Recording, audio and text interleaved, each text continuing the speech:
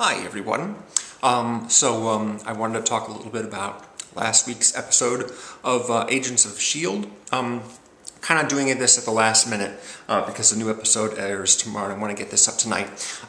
So it's not going to be long. But again, there are going to be spoilers, just as there have been. However, before you click away, because you haven't seen the episode yet, today in America we celebrate Columbus Day. And whether or not you celebrate Columbus Day or don't, whether you live in America or not, please check the description below for a link to a video that is Columbus Day related, which I hope that you enjoy. Please be advised, language not appropriate for small children. Thank you. And now, The Asset, third episode in this first season of Agents of S.H.I.E.L.D. The Asset is Dr. Franklin Hall. He's played by Ian Hart, and I have not seen Ian Hart in anything since he was an agent hunting down Will Smith in Enemy of the State. That was 15 years ago. Don't know where the guy has been. He's changed quite a bit since then. He, of course, is the scientist that S.H.I.E.L.D. has in protective custody, and is abducted in a very odd sequence at the very beginning.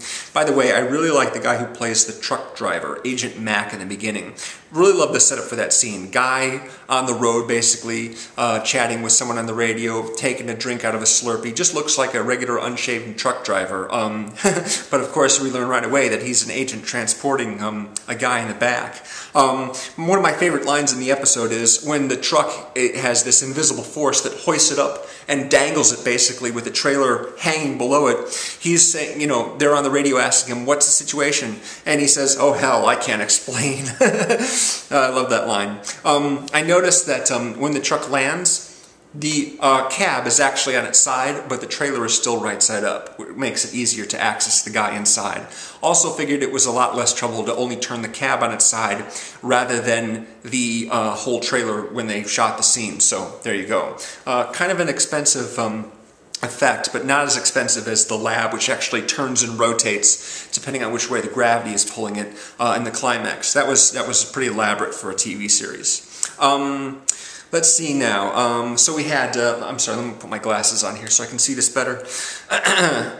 Quinn. Quinn is, of course, the guy who was the old sort of college roommate, I guess, of Hall. Back in the day when they first were discussing this new rare substance called gravitonium.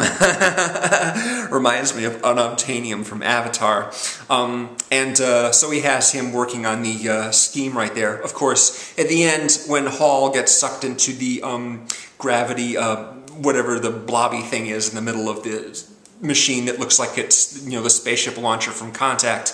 And Quinn takes off in his helicopter to be a bad guy some other day or something like that. I figure both these guys are going to be dealing with S.H.I.E.L.D. Some point in the future. We've got the makings of an ongoing story right there. Hall could end up being, the gravitator or something like that if he manages to get out of the mucky gravity blobby thing, and he becomes some sort of supervillain. Quinn probably have something to do with that as well. Or they'll just, be giving S.H.I.E.L.D. trouble separately. I guess we'll see about that. I also wanted to mention, of course, the muscle memory thing. They talk about having muscle memory and knowing how to disable someone and things like that when Ward is training Skye to, fight guys and things like that. And, of course, Coulson has some difficulty disassembling his piece. His muscle memory's off. What's going on there?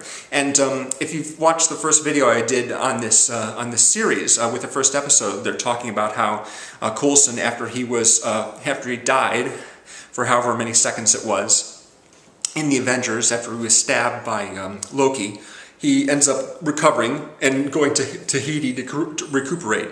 But, of course, a couple of the characters in the show, played, of course, by Robin,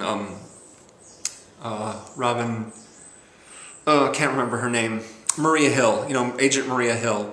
Colby Smulders, that's right. She plays Robin in How I Met Your Mother. Colby Smulders and Ron Glass from Firefly. The two of them, they know that that's not actually true. Something else happened to him. And I immediately thought, maybe he's a clone. And because Agent Coulson has lost some muscle memory, could that be because he has different muscles? Could that be because he isn't actually Agent Coulson, at least not the Coulson we've seen in the Marvel movies? That he's a new Agent Coulson, in other words, like a clone of Coulson, who has the memories of Coulson?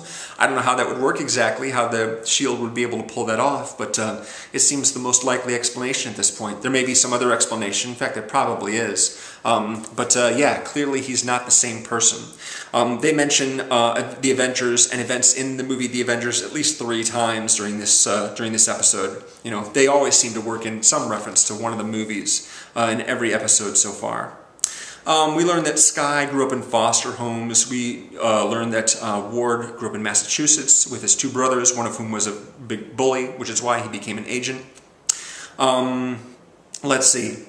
Some of the other lines. Oh, I really like Coulson's closet with all the identical suits on the ship. And then, of course, when they perform their 2-man infiltration operation, Ward is dressed appropriately, but Coulson is still wearing a jacket and tie. Why is he doing that? Why is he wearing a jacket and tie when he knows that he's going to be in a combat situation?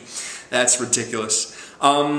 Even more ridiculous than that, Ward grabs a guy's a shotgun, basically, one of those shotguns that you break open and pull the shells out manually and then snap shut. Only holds 2 shells at a time, and yet some sound guy added the sound effect of a pump gun, you know, and that model of shotgun doesn't actually do that. You don't pump that shotgun. That sound effect was completely unnecessary and ridiculous. That happened in Johnny Handsome too, Walter Hill film, which I really like. So a couple lines that I really like. Fitz is saying, talking about how the gravitation device would affect objects around it. And it says, you can imagine what would happen to a big rig at 100 kilometers per hour, or you could just remember because we saw it already, didn't we? Yeah, that's a good one. And one of Quinn's bodyguards watches Skye grab the gun away from Quinn, and he says, "Kid's got balls," and Skye says, "Thanks, but yuck." That's a good one. Yeah, so yeah, that's all I got right now. Still thinking that Coulson is a clone. Yeah, I didn't like this episode as much as the other 2 when I first saw it, but after watching it again, I like it, you know, just as much as the others. It's, you know, it's looking good. It's looking like a good series so far. I'm enjoying it, and I'm going to enjoy the new episode tomorrow, and I hope that you do too if you watch it, and I will have another video on that episode, of course, next week. Thanks very much. Appreciate you tuning in. See you again soon.